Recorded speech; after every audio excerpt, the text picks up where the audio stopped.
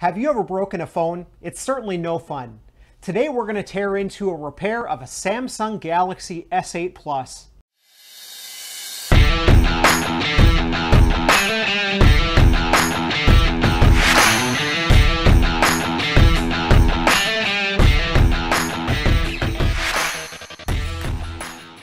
All right, welcome to Make Tech Hack Tech. Today is a little bit of an interesting project. I have a Samsung Galaxy S8 Plus that has just been beat to heck. This was my son's phone, but he managed to ding this up and bust the screen and busted up the frame pretty good in the process. So in any case, we're finally going to try and give this a full repair.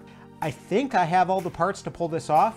I've never worked on a Samsung phone before. I have tried some repairs on iPads and similar things like that, never on an iPhone either. So this could go completely sideways. We might just end up with a pile of busted parts. So what I understand we need to do is heat gun this. So we'll give this a shot.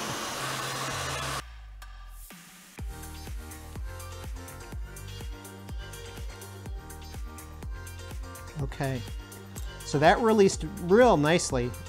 This is our new back, this is our old back, this is our camera, and it looks like we have adhesive for the camera to get moved here. So, you know, my son being the one who initially busted this up, he's got my iPhone 7 right now.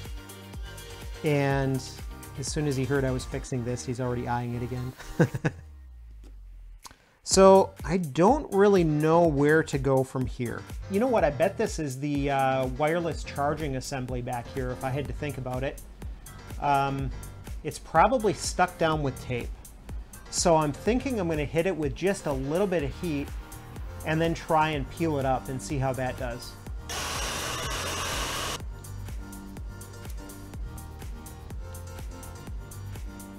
I can see a few more things here.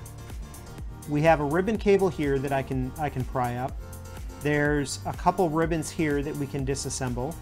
This, of course, is our battery.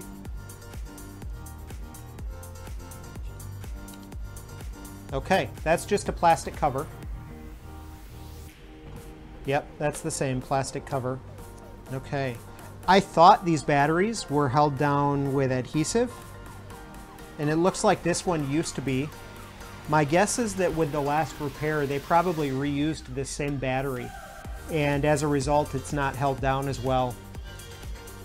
These are the type of connectors you'd see on a Wi-Fi antenna inside a laptop, and they can be fragile. They've got little metal cleats that fit over a socket, and if you pry them up too hard, you can bend them and destroy the connectors, so we're gonna try and be real careful and delicate.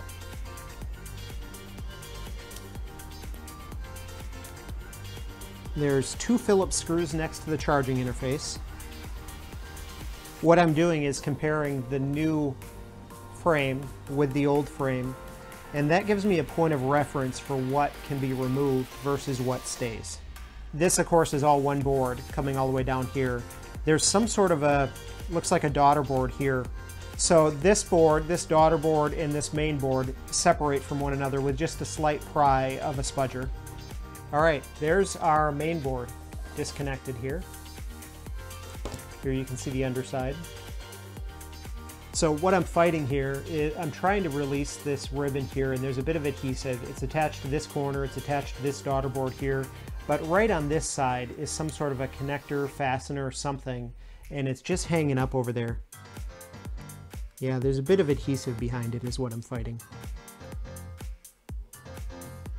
Okay, headphone jack. All right. I had to kind of pull away from the bottom side. It was held in, sort of slid in there, really. Now, there will be a question of, will we be able to get all this to go back together? But first, let's compare and see if there's any other parts we need to pull out. There's two things here that I'm fighting. One is this circular disc labeled D40. The other is this ribbon cable and whatever this module is here. Okay, flash module maybe? There was a foil strip that kind of crossed between here and here. I had to break that to get that out. I don't know if that'll matter for us or not. Guess I don't really need to be worried about breaking the plastic tabs on the old one, do I? Wow, that is in there something good. Hit it with a little more heat.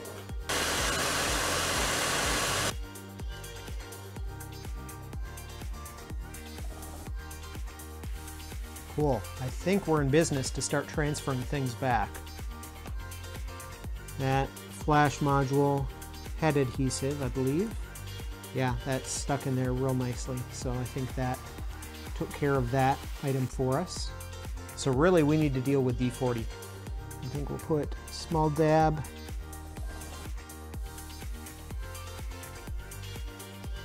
Hold that for just a minute. Now, what was our order of removal here? This daughter board would go on next.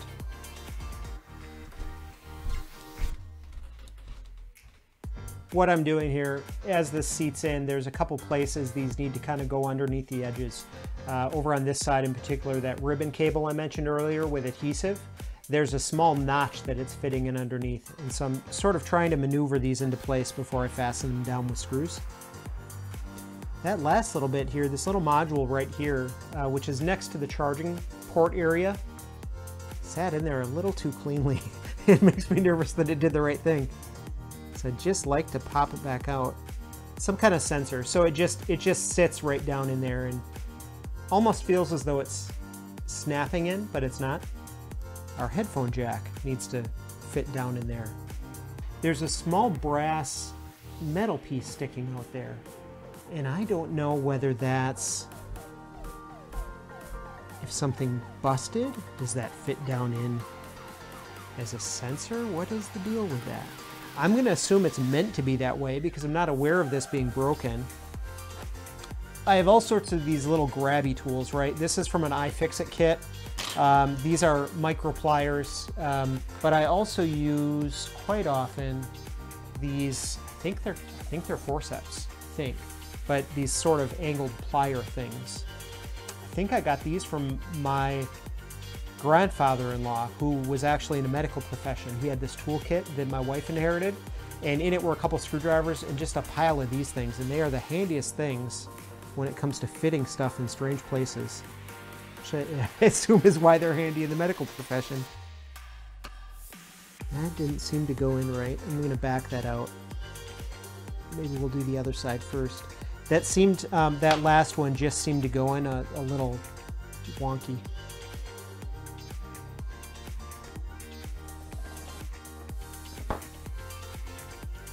There, that fit down square that time. See, here's an example of where the picture comes in handy, because I don't recall where this black screw goes. I have a screw opening here, and I have a screw opening here. So let's take a look back at the picture and see what we've got. Right there. So it goes in this space there. Now, we've got a couple things to fasten back down here. We've got these two antenna style cables. I wish I knew what that connector was. And we have this ribbon cable for the headphone jack. Sometimes these pressed down kind of surface ribbon cables can be easily just pressed into place, but they've got to line up perfectly. And if they're lined up perfectly, they work great in that fashion, but it's a matter of lining them up that's the tricky part. There we go. You can't feel much when that happens. It's just a very slight snap when that occurs. These small, let's see if I can get you a good view. These small connectors here, these two wireless connectors, need to go back on pretty square also. They can get damaged pretty easily if you put too much pressure on them. Same as taking them off. So just try and get a nice square line up with the socket underneath. And then I find that pressing down with my thumb, not too hard, but slightly firmly, and you'll feel it snap into place. Does that one have an issue? Or maybe it got broken. Maybe I broke it. Maybe the last repair people broke it. I wonder which. Well, that would put a stop to this project pretty quickly, wouldn't it? I mean, if that is busted, it's a single cable, so chances are I can order one, but it's probably 2 weeks away. but let's keep working on this for a minute. It doesn't look at all broken though. Usually you can visibly see when the bits of that are snapped. And I don't see any damage down on the actual port itself, so I don't know what's going on, but I'm going to swap ends.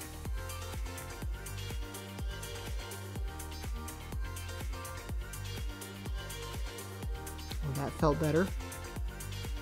Was I just not giving it enough pressure maybe? Let's keep going, I guess, and we'll see what we run into. Okay, I'm feeling better about that. That sat down a little funny, but oh well. Okay, so we're on to the main board now.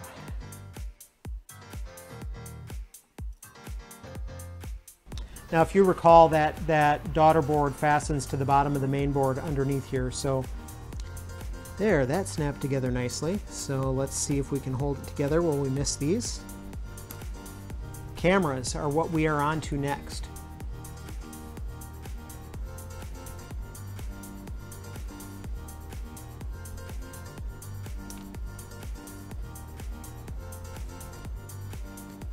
I am feeling pretty good about all those. Let's, I don't know what the deal is with all the tape all over this thing. Seems like almost like packaging tape. Can't tell whether it came with, oh yeah, there's a bit of adhesive on it.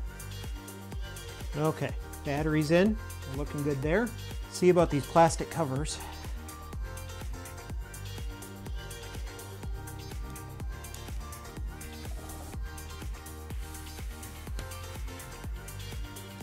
I remember reading or seeing in a video that there's a point at which we can test the digitizer in the screen. We're getting pretty close to that. But that there was something about needing the back cover on or something like that, or we'd get some kind of an error, and I don't remember what it was. So I'm trying to fit this, this wireless pad back on, and there's like just these little notches that it wants to fit into. There, I think we got it. Just took a little bit of pressure. Well, bonus, we don't look like we're going to have any extra screws, which is always a plus. Used to be when I was young. You know, of course, when I was really young, I just took things apart. You know, I remember I must have been 8, 7, something like that, and I had a bright red cassette player. And I loved that thing, but I decided I wanted to know how it worked, so I took it apart. And then I thought, well, I can put it back together, but I couldn't. So I used whatever tools I was using and gutted it out and turned it into a piggy bank. And that was my, you know, making it good. And then as I got better with things, I'd start to be able to fix stuff, but you'd run into things like you repair a laptop and you put the wrong screw in the wrong place and you dimple the top of the plastic, or you end up with 3 extra screws, but it feels solid, so you just kind of leave it how it is. And of course, as I got better, you know, if you end up with an extra screw, now you backtrack and you figure out what went wrong, but it's a pretty rare thing. That just takes practice and learning lessons on how to repair things. And it's not to say you don't still make mistakes. This very well could still go sideways on us. Who knows if all our parts are good and whatnot. So I think we'll take, oh, we have to move our camera. I think a little bit of heat will be good here. Oh, we lost one of our video connections. Let's just get that out of our way. That does not want to come up. Maybe I need to use a little more heat. Oh, there we go. But I think for now we'll just plug that in so that it doesn't have a heart attack about not having a camera. Feels right. Set that in place.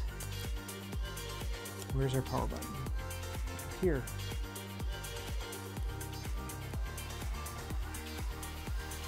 Maybe something is up with our power button.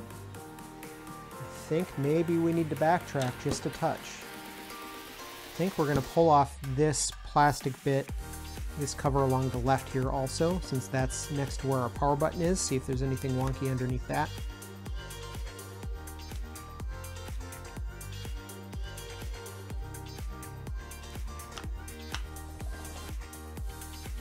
Ha!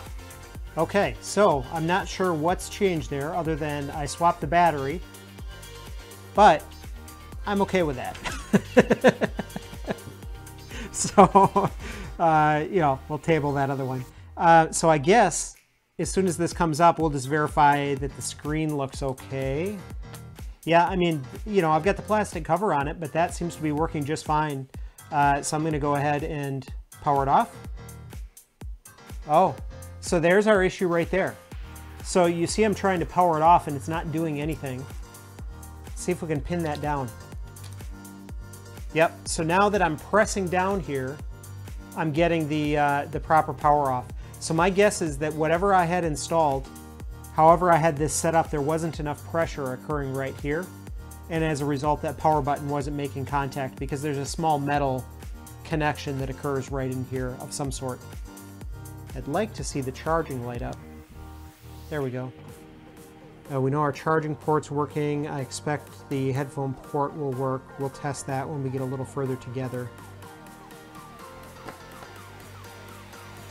Power button's working. We got a full screen. So I'm feeling pretty good about that. Let's go ahead and get our camera module installed back here. Okay, let's get into the camera. That wallpaper that my son and his buddies set. Okay, so this is the back camera working. Can we switch to the front camera? Front camera working. Okay, we're getting a USB connection for the computer, so we're in good shape there. This is my OmniCharge, which is my portable battery pack. It happens to have Qi charging. Ah, we are charging. Okay, that's what I was looking for, making sure wireless charging is working, and it is. Yeah, my son definitely took over this phone because he changed the music. Definitely get music out of both channels, so that's a plus. Do we get it out of the speaker? All right, and we got sound. Let's go ahead and power it off. And we have to get the adhesive on the back done. Okay, I think we're gonna do that. I think I got it. Oh, I forgot to test the fingerprint reader. A little bit late now if it wasn't working. But in any case, I think we've been successful. I'm super happy with how this turned out. It looks completely factory new. That was certainly a new project for us, digging to a phone to that level, but it went really well considering, and it only took about 2 hours. This is Jeremy with Make Tech Hack Tech. We make, break, learn, and explore new technology projects. While you're here, hit that subscribe button and stick around to see what we have coming up next.